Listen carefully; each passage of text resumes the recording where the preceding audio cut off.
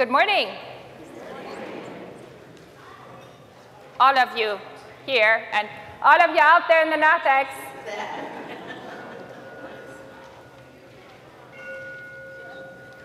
And all of you joining online.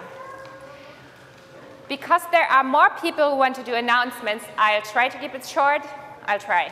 So there is a lot going on. If you turn your bulletin to the last inside cover pages, 14 and 15, you will see a lot is going on here at Grace, and you can be very, very busy this week, the next week, the week after, you get it.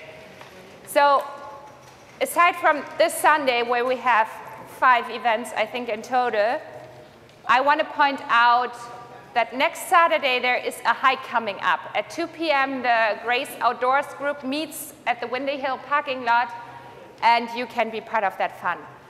Signing up is possible through using the Grace Connect button on the back page of your bulletin. That will lead you to a page that is not our usual web page, but there's also other things that you can sign up for. For example, the men's event or our All Saints project. Just check it out. Holy Land trip, maybe? Who knows? Below the Grace Outdoors, you see an orange, Halloween-y colored ad, and that is to invite you to our Trunk or Treat event on October 20th. You can either come and provide a trunk, which is fun, get creative. There are prizes to win, I've heard. Or you can just dress up, show up, and enjoy, be part of the crowd. Then, you've already noticed coming in, I'm sure that there are a lot of standing tables out there in the narthex with a lot of signs on them. This is our volunteer engagement fair, and to keep you here after the service, we've also provided some special treats. So I invite you to get your treats after the service and then go around and check all the sign-ups, because we are looking for your gifts, and maybe you are looking for things to do and engage in. And we could be a match. So check them out and see whatever is needed here at Grace. And we're looking forward to your sign-up. And the last thing I want to mention are our prayers today. You see we have a flower on the altar. The flower is for the grandchild of Eric Brudas, born about 10 days ago, David Patrick.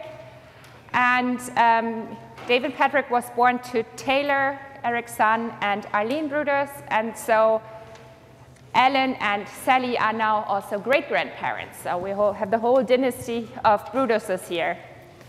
I ask you to keep in your prayers Jim Miller, the father of Holly Lucky, and Tom Dunlap, the father of Chris Dunlap, and also Marilyn Aiden at the death of her sister-in-law.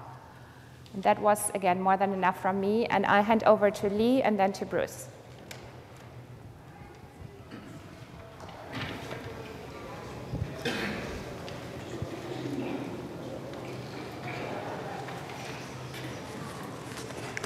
Good morning.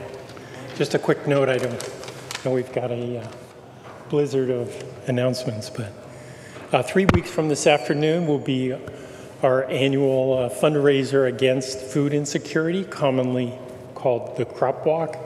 It will be based out of Menlo Park, launching at 1 o'clock from St. Raymond's Church. And last year, Grace had our best showing yet of the 6 years that we've participated.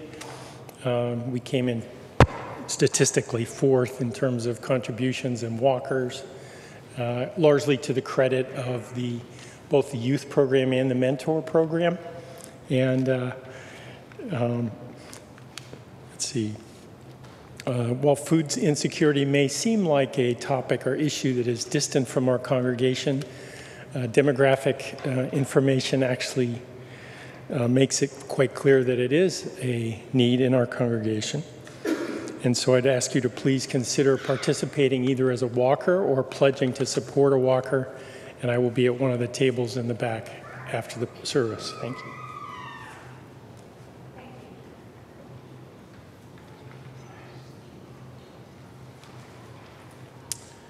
Good morning. I think you all should have received a letter from the Seminary Scholarship Committee We're here to celebrate Elizabeth's progress with her studies at Luther Seminary. She's starting her second year, final year of study to receive a master's in children, youth, and family ministry with the goal of being ordained in word and service as a deacon. So, and with update in Grace Notes recently about that program. Grace, the council has set the goal to support her in her studies so that she doesn't have any debt as she completes her work there. So, although it has been a long-established fund of the church, it isn't part of the annual budget. So we rely on contributions from members. So appreciate if you would prayerfully consider a donation. QR codes, My Grace, or a check would be great. Thank you.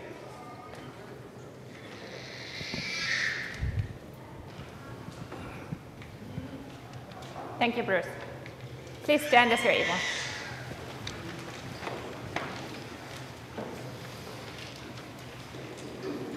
Blessed be the God, the one who forms us. Jesus, who bears the cross, the Spirit who makes our joy complete. Let us bow before God in humility, confessing our sin.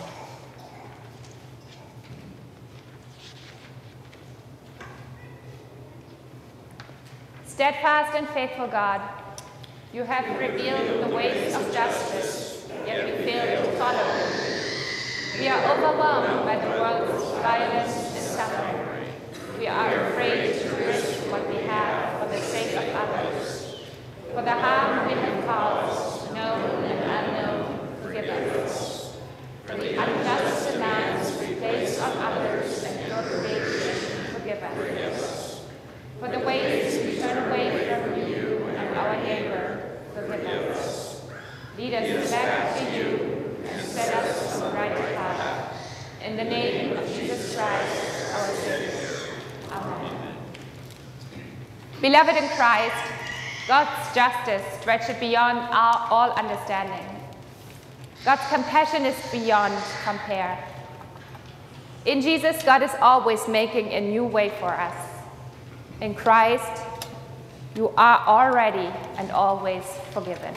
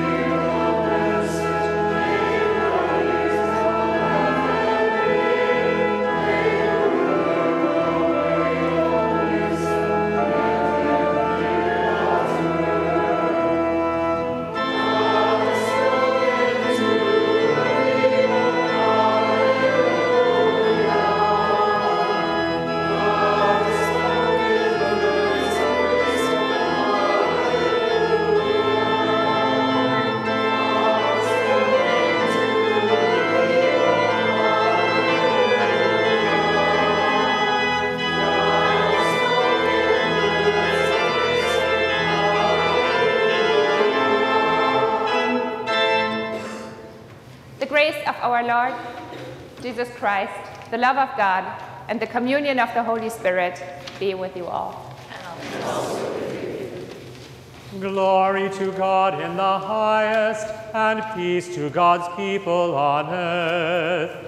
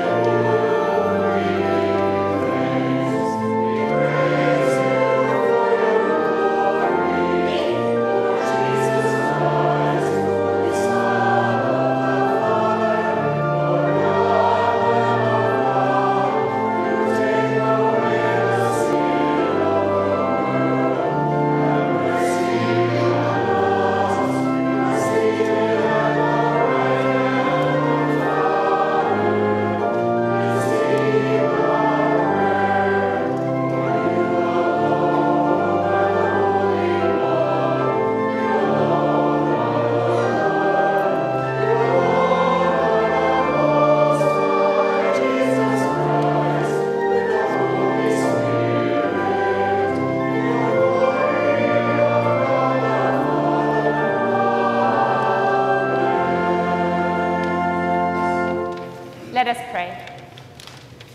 Beloved God, from you come all things that are good. Lead us by the inspiration of your Spirit to know those things that are right. And by your merciful guidance, help us to do them. Through Jesus Christ, our Savior and Lord. You may be seated.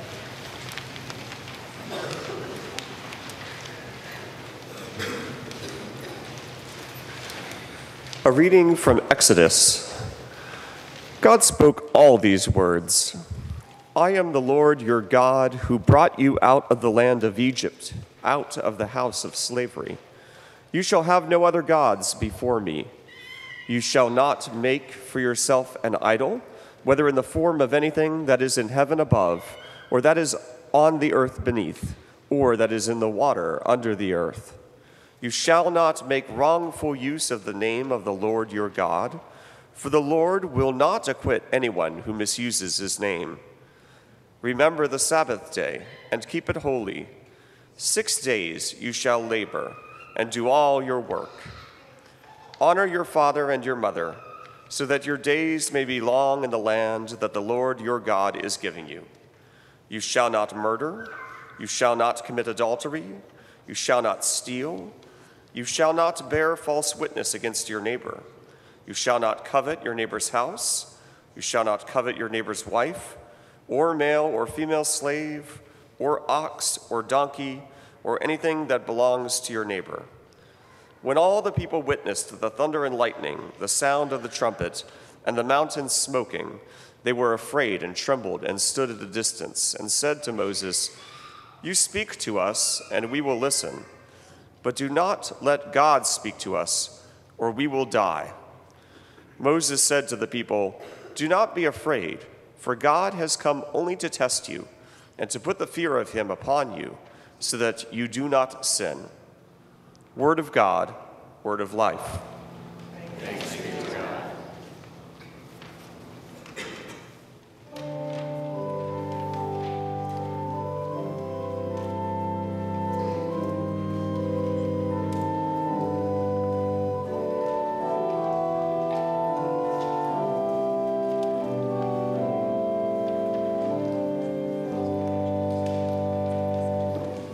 The statutes of the Lord are just and rejoice the heart. The commandment of the Lord is clear and gives light to the eyes.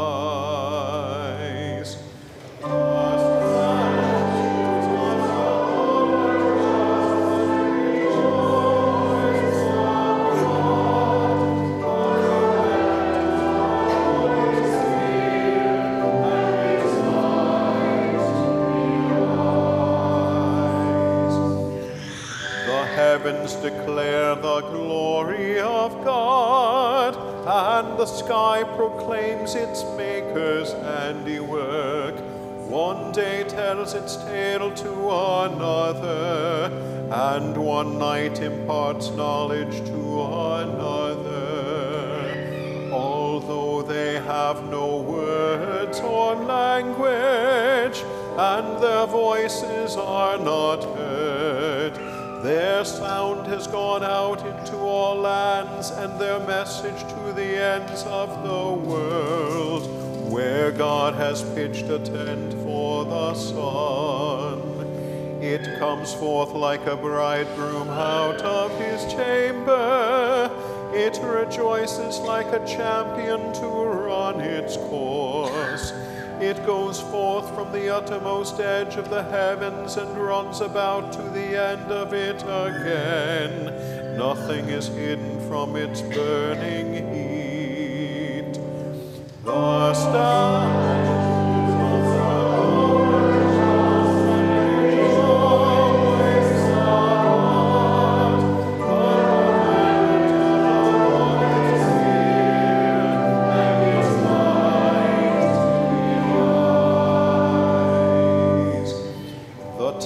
of the Lord is perfect and revives the soul. The testimony of the Lord is sure and gives wisdom to the simple. The statutes of the Lord are just and rejoice the heart. The commandment of the Lord is clear and gives light to the eyes. The fear of the Lord is clean and endures forever. The judgments of the Lord are true and righteous altogether. More to be desired are they than gold, much more than pure fine gold, sweeter far than honey in the comb.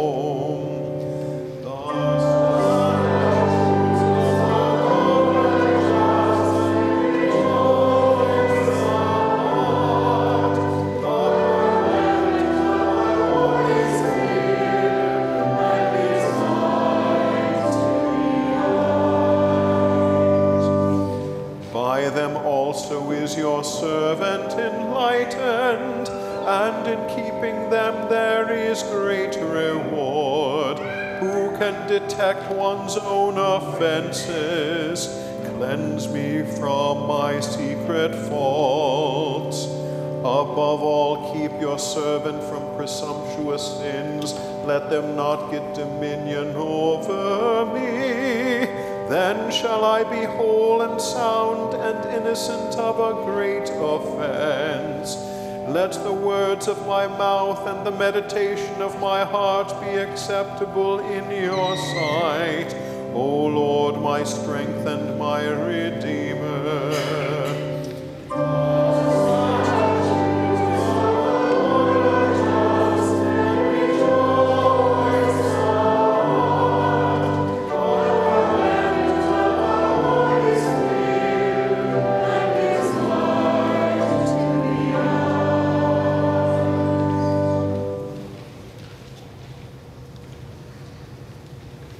Second reading from Philippians.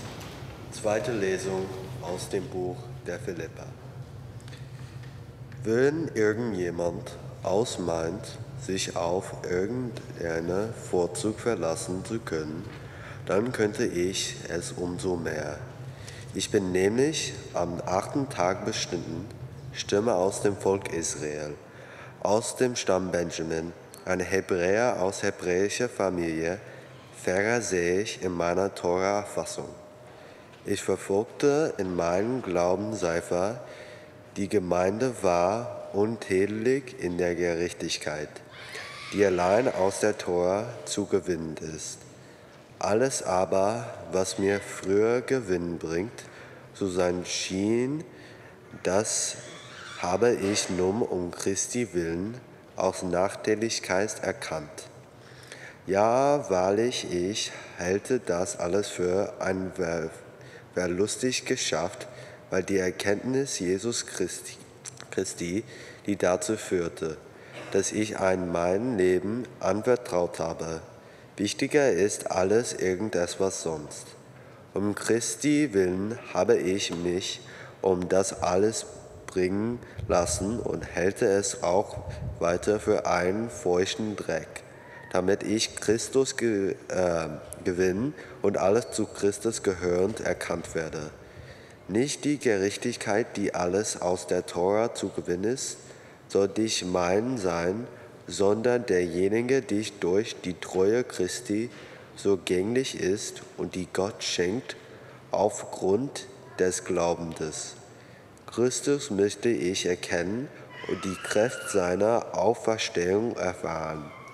An seinem Leben möchte ich Anteil haben und mein Leben soll von der Gestalt sein, Todes mitgeprägt werden, damit ich auch zur Auferstehung von den Toten gelänge. Nicht, dass ich es schon ergriffen hätte oder schon zum Ziel gelangt wäre. Ich laufe auf das Ziel zu, um es zu ergreifen, weil ich selbst von Jesus Christus ergriffen bin. Meine Schwestern und Brüder, ich schätze mich selbst nicht so ein, dass ich es schon ergriffen hätte.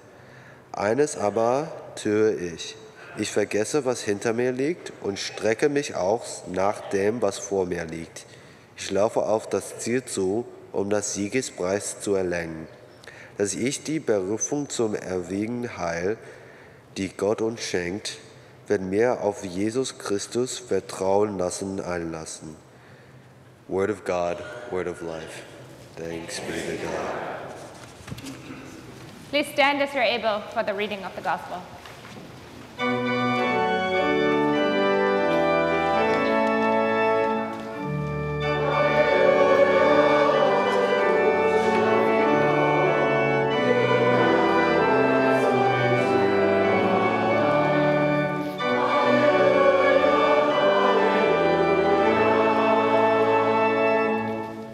The Holy Gospel according to Matthew. Jesus said to the people, "Listen to another parable. There was a landowner who planted a vineyard, put a fence around it, dug a winepress in it, and built a watchtower. Then he leased it to tenants and went to another country. When the harvest time had come, he sent his slaves to the tenants to collect his produce.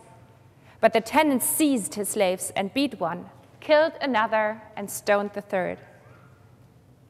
Again, he sent other slaves, more than the first, and they treated them in the same way. Finally, he sent his son to them, saying, 'They will respect my son.'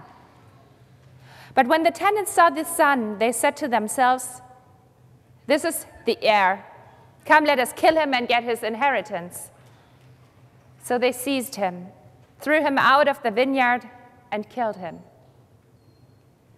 Now, when the owner of the vineyard comes, what will he do to those tenants?" They said to him, he will put those wretches to a miserable death and lease the vineyard to other tenants who will give him the produce at harvest time." Jesus said to them, "Have you never read in the scriptures, the stone that the builders rejected has become the cornerstone? This was the Lord's doing, and it is amazing in our eyes? Therefore, I tell you, the kingdom of God will be taken away from you and given to a people that produces the fruits of the kingdom. The one who falls on this stone will be broken to pieces, and it will crush anyone on whom it falls." When the chief priests and the Pharisees heard his parables, they realized that he was speaking about them. They wanted to arrest him, but they feared the crowds because they regarded him as a prophet. The Gospel of the Lord. You may be seated. I'd like to invite the young folks to come down.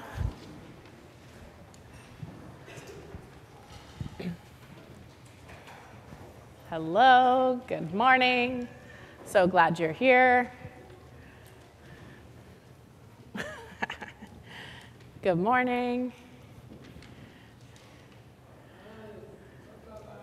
So I need you to go way, way back in your memory. Want to stay here? Awesome. Good morning. Good morning. Come on down. So many of you.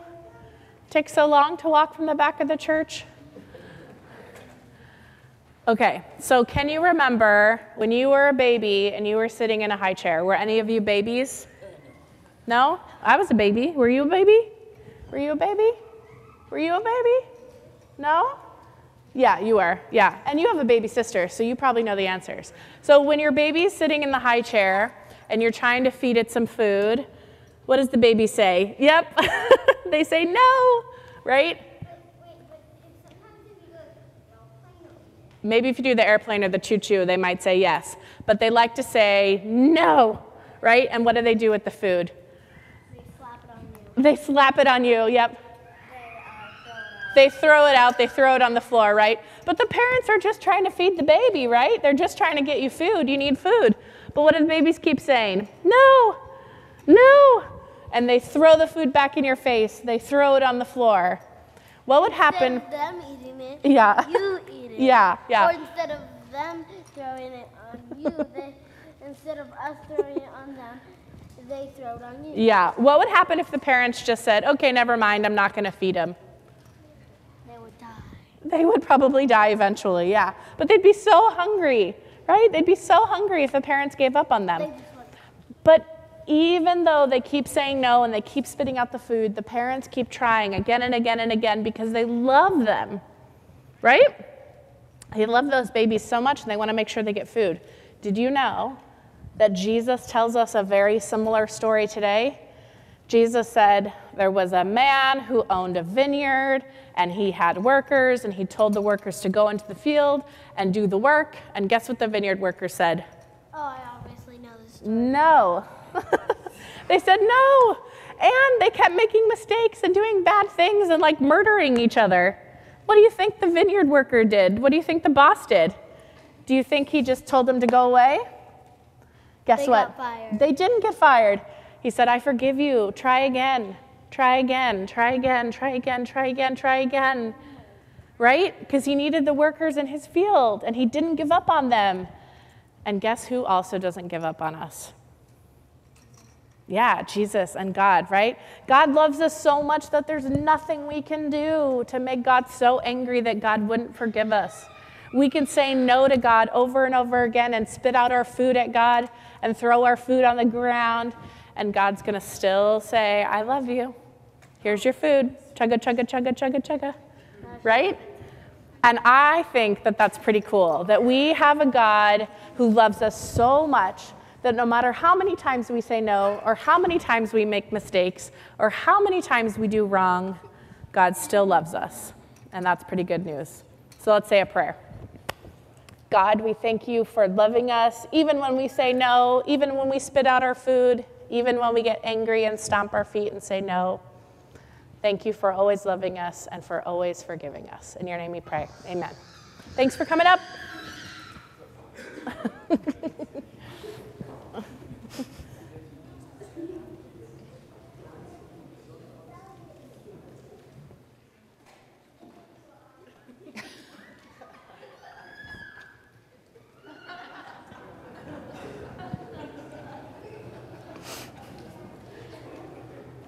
While all the kids get removed, I just want to say, if you were confused by our second reading, that was intended. It was read in German by William. Thank you, William. And it was the second reading on the second Sunday at the second service. And we do that to represent the languages spoken in households of our members that are other languages than English. So if you are one of those people and have never been asked to read, please be in touch with me. This week's gospel text picks right up where we left last week. And it might surprise you. This is the third week in a row, but Jesus is still going strong on vineyard parables. Just to sum it up, Jesus had arrived in Jerusalem a day earlier with a triumphant entry through the city gates and hailed by the crowds and seen with increasing resentment by the religious leaders. As he entered the temple grounds, he turned over tables and caused a lot of turbulence under the vendors and moneylenders and priests. But as if one day wasn't enough, he comes back the next day to teach. And this is where we start our reading today, amidst these teachings. The vineyard parable he tells this time is somewhat special. It is the gruesome story of the torture, beating, and killing of the messengers that a landlord sent to the tenants of his vineyard. First, they killed all the servants, then they killed even his son. With the somewhat twisted logic that they then would become the heirs of the vineyard. Jesus tells the story, the parable, in such a way that you cannot be impartial to the unjust, unprovoked beating and death that the servants and the son suffer. As we do, also the religious leaders Jesus is telling the story to position themselves on the side of the landowner and the innocent. And then he asks the question, now when the owner of the vineyard comes, what will he do to the tenants? And they, in their human way of thinking, reply, he will put those wretches to a miserable death and lease the vineyard to other tenants who will give him the produce at the harvest time.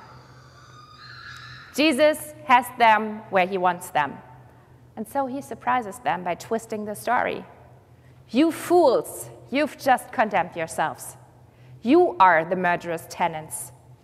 Therefore, I tell you, the kingdom of God will be taken away from you and given to a people that produces the fruits of the kingdom. The difficulty about living a life agreeable to God, a life in which we produce the fruits of the kingdom, is, how do we know? Who tells us that we are on the right path?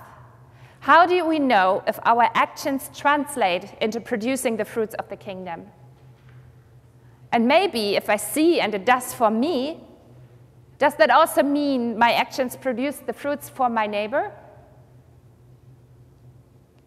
Now, I love checklists, and maybe you do too. It's like, I need to do this, done, check. And one of those checklists, a very early one, was given to the people of Israel on the Mount Sinai. I am the Lord your God who brought you out of the land of Egypt. You shall not have other gods before me. You shall not make yourself an idol. You shall not make wrongful use of the name of the Lord your God. Remember the Sabbath and keep it holy.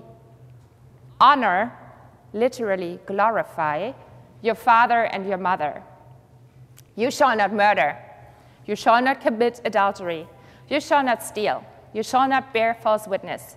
You shall not covet anything that is your neighbor's. So the 10 commandments are kind of a checklist, right? I haven't done this? Check. But because these are pretty rough outlines only, people continue to come up with more and more.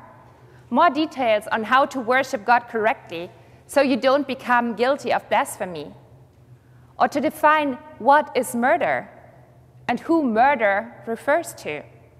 You shall not murder humans. You shall not murder animals, plants, God's creation in general. So laws follow on commandments, follows on law, follows on commandment, and so on. And then there's also the question, here on earth between us, who makes sure we are trying to do the best to keep on the path that produces the fruits of the kingdom? Is that based on our individual judgment? Me for myself, you for yourself? Is it an equal balancing across all people for holding each other accountable? Or is the judgment and interpretation of or is it the judgment and the interpretation of a few of the same kind, usually, who become the examiner over everyone else's fruitful or not so fruitful doing? And then who is holding them accountable? And what will be the consequences, the punishment, if you don't do it? To be clear, the talk about punishment comes from the mouth of the religious leaders, that they say that the tenants deserve to die. He will put those wretches to a miserable death. And that is so very much in our so human line of thinking, isn't it? The landowner could have very well responded with vengeance and violence, but instead, he mercifully, vulnerably sends his son. The servants that I talked about in the parable likely represent the Hebrew prophets in Israel's history, many of whom were ignored or killed. in response to which Jesus seems to be saying, God gracefully and vulnerably has sent not an avenging angel of wrath, but rather God's own child, not to condemn, but rather to save. And to underline that way of thinking, Jesus quotes from Psalm 118 about the rejected stone that became the chief cornerstone. What looks like rejection becomes the foundation of salvation. The implication of the whole psalm is that it's never too late for anyone, no matter what, to change course and bear the fruit of justice, mercy, and humility. And that in any case, no one is ever beyond the reach of God's forgiveness. Let me say that again. No one is ever beyond the reach of God's forgiveness. So indeed, the entire Passion narrative itself is a version of just this kind of inclusive, merciful reversal. Human beings on one side betray and deny and desert, and should bear responsibility for the murder of God's child. And yet, on the other hand, God forgives us and even gracefully incorporates our attempts to reject God into the larger story of divine mercy and redemption. What can we say except it is amazing in our eyes? God so loved the world. Now, how does the story continue? Does God send the rightful tenants into the vineyard, as the priest suggested? Historically, and with horrible consequences, the old tenants often have been identified with the Jews, and the new rightful tenants as Christians, or as Jesus followers and non-Jesus followers. You know how the history goes.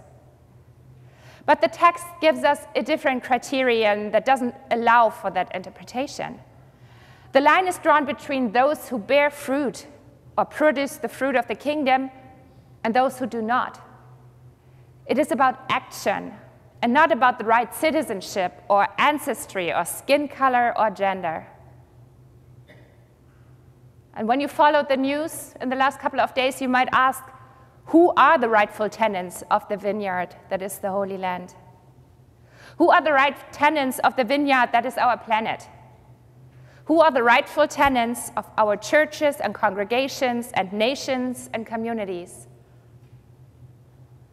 Those who produce the fruit of the kingdom, love that brings life, life that supports life, that enhances life for everyone, everywhere.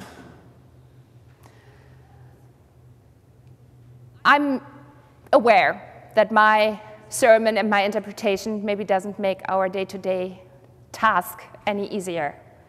How do we know we do the right thing, walk the right path? But we can be assured that God's love is the first and the biggest fruit of the kingdom, and it's always part of our harvest. And we are invited to continue to listen and discern what it means to be a tenant in God's vineyard. In you, every day, everywhere. Amen.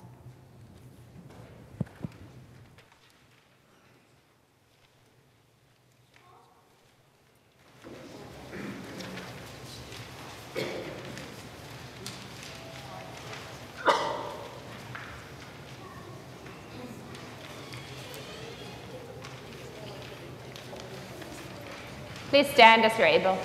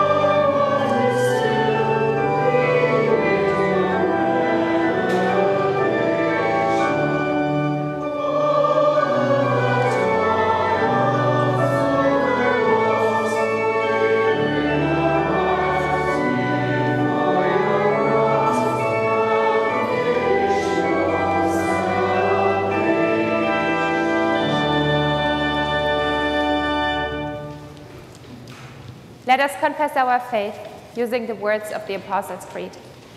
I believe in God, the Father Almighty, creator of heaven and earth.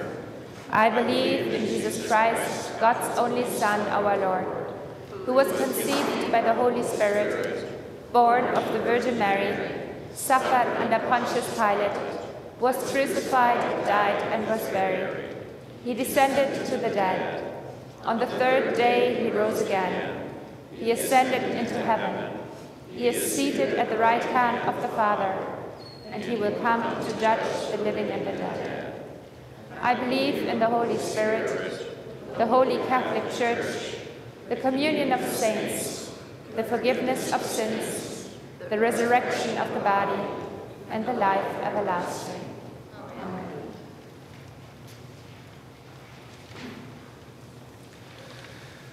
Trusting in the transformative power of God's loving Spirit, let us pray for the Church, the world, and all in need. For indigenous communities that have lived in the Americas and other parts of the world for thousands of years, we give thanks. We pray that we will not waver in our commitment to repentance, reconciliation, healing, and unity as neighbors and children of God. Lord, in your mercy, for all those suffering under the grueling attacks of the Hamas in the Holy Land and the counterattacks resulting from it, Lord, in your mercy, for all victims of human trafficking, and especially in Ohio, Lord, in your mercy, for Nobel Prize winners and their contributions to the good of the world, we give you thanks. Lord, in your mercy. For all who mourn, especially Marilyn, who struggle with their mental health, who cry out for justice, who hunger, and all in any need, especially Jim and Tom, and all those who we name in our hearts or out loud.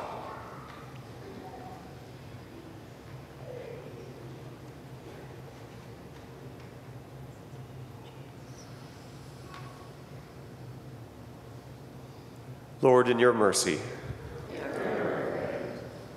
For areas around the world experiencing violence and unrest, including Ukraine, Nagorno-Karabakh, Turkey, and Niger, Lord, in your mercy. For Taylor and Arlene Brudo, at the birth of their son, Dave and Patrick, surround them with your love and care as they are growing together as a young family. Lord, in your mercy. For all the saints that came before us, lived and died with their hearts fixed on you, especially Linda, we give you thanks. We wait with hope for the great day when we join their voices in praise. Lord, in your mercy. Dear gracious God, into your hands we commend all for whom we pray, trusting in your unending love and amazing grace. Through Jesus Christ, our Savior. Amen. The peace of Christ be with you always. Let's take a moment and share that peace.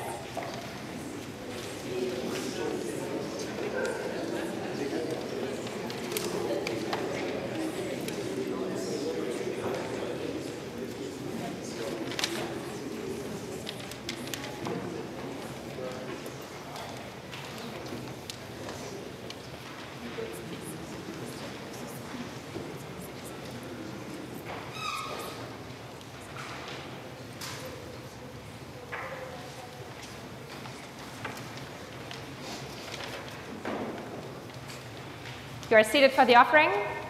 You can enjoy our choir as long as you help the ushers to pass the plate.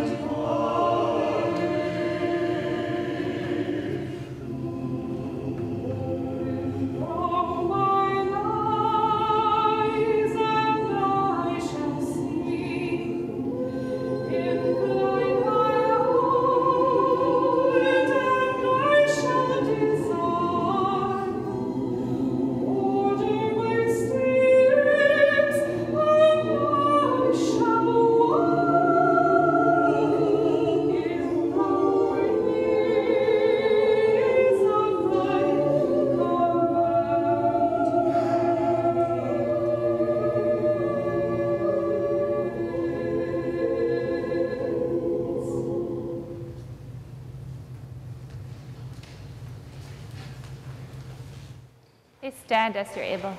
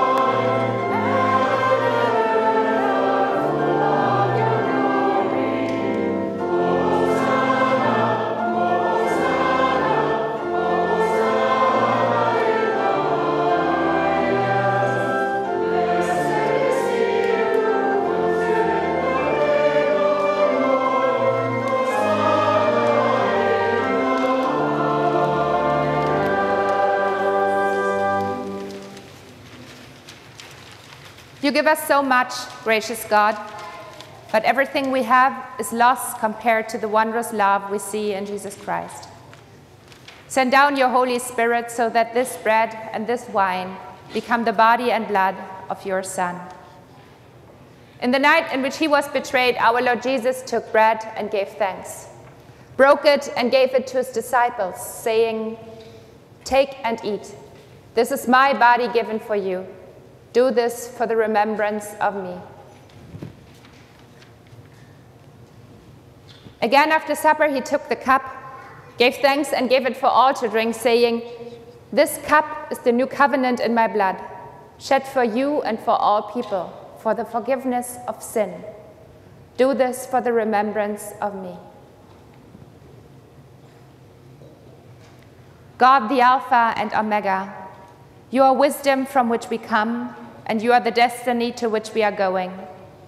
You abide among us, between us, and within us. Where your vineyard is in the hands of headstrong tenants, bring your liberation, bring your transformation, bring your righteousness, until the day comes when we and your suffering people see you face to face. Ever one God, Father, Son, and Holy Spirit. Amen. Our Father in heaven, hallowed be your name. Your kingdom come, your will be done, on earth as in heaven. Give us today our daily bread. Forgive us our sins, as we forgive those who sin against us. Save us from the time of trial, and deliver us from evil. For the kingdom, the power, and the glory are yours, now and forever. Amen. You may be seated as we sing, and I invite the communion assistants to come forward. Please take a glass from the tray on the front pew as you come up.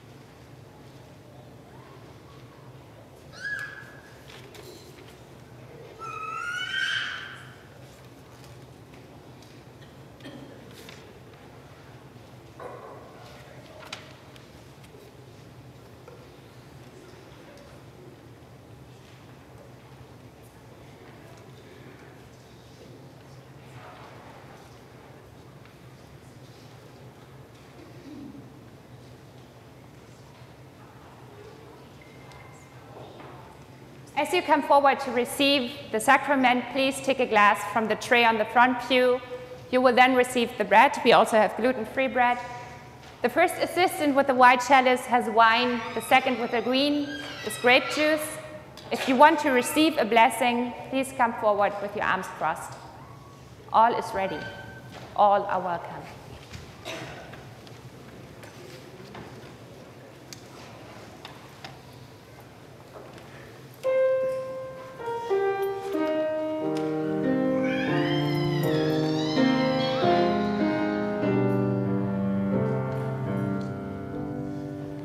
I want Jesus to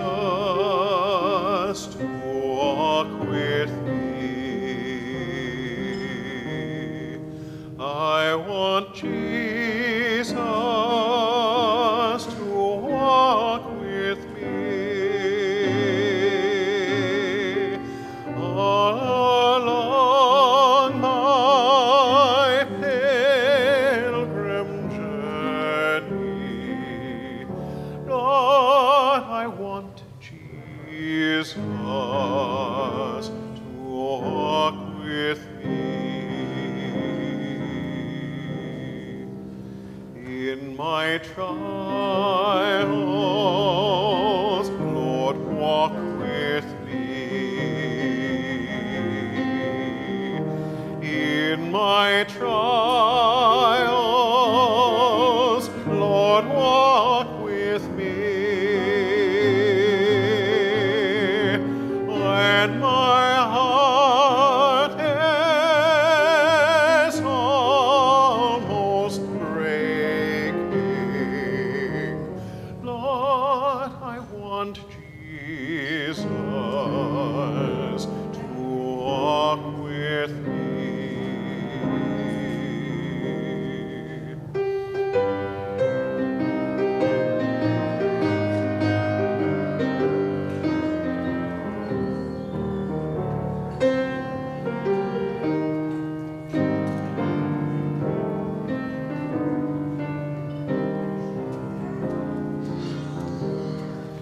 When I'm in trouble, Lord, walk with me. When I'm in trouble, Lord, walk with me. When my head is bowed in sorrow, Lord, I want Jesus to walk with me.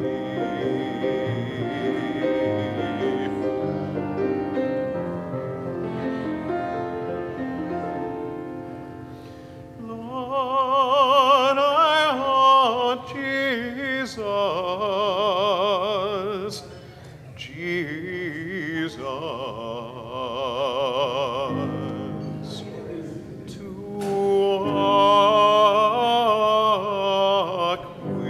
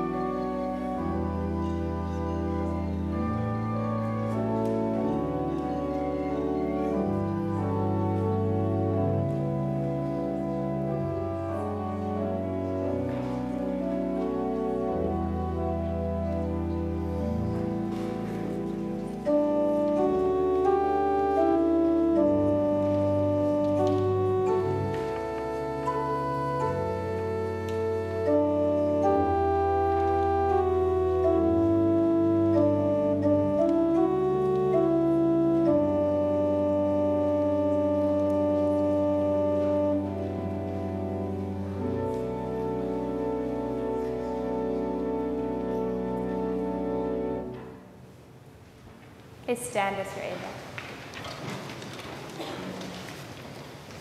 Let us pray. O God, we give you thanks that you have set before us this feast, the body and blood of your Son.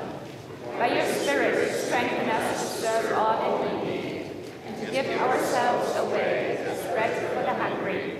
Through Jesus Christ our Lord. Amen. Holy God, speaking, spoken, and inspiring, bless you, unbind you, and send you in love and peace.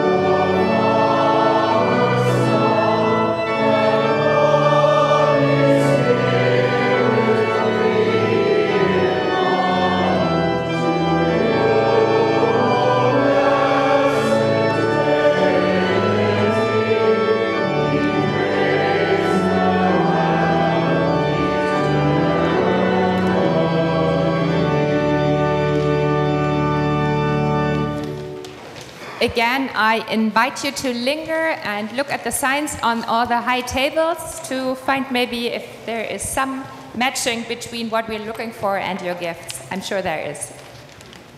Go in peace to love and serve.